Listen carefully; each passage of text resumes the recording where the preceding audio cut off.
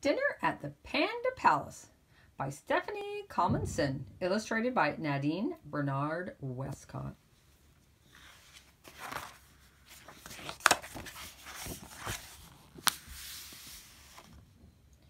The Panda Palace opened at 6 one night. All the tables were ready. The room was just right. As the diners arrived, they were graciously greeted. Mr. Panda himself helped each one get seated. An elephant came first with a trunk that was gray. He'd been out on the road selling peanuts all day. I'm enormously hungry. My bag weighs a ton. I would like to sit down. Do you have a table for one? The lions came next. They were dropped off outside. Welcome, your highness. Sis, how was your ride?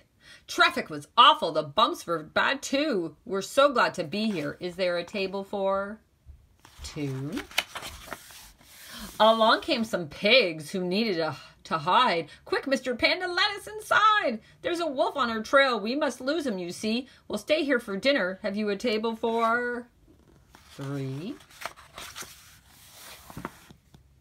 A proud group of peacocks with feathers fanned wide was a most splendid sight for the others inside. With heads held up high, they walked through the door. Do we need reservations or can you seat four? And then one by one, the monkeys arrived. They went swinging across to their tables of five.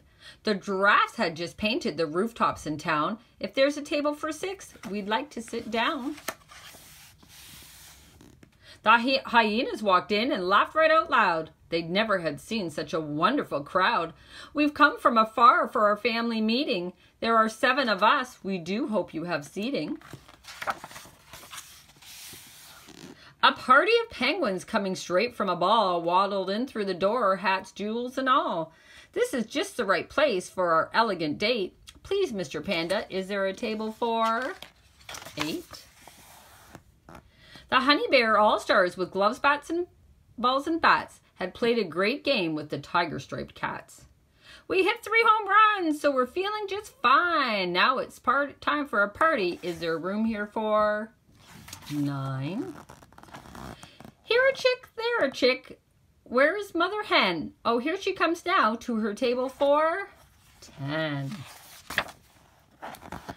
The restaurant was humming. The waiters moved fast, feeding. I wonder how many they are. Can you count? 55 diners was no easy task. Then through all the noise came a knock at the door. A tiny mouse asked, is there room for one more? Mr. Panda looked left, Mr. Panda looked right. All the tables were filled at the palace that night. Did he say, I am sorry, we have a full house? We can't find more room, not even for a mouse. What do you think he said? No, not Mr. Panda. He found one more seat. In no time, the mouse had a fine meal to eat. So if ever you're hungry and going that way, just see Mr. Panda. Here's what he'll say. No matter how many, no matter how few, there's always be room at the palace for you.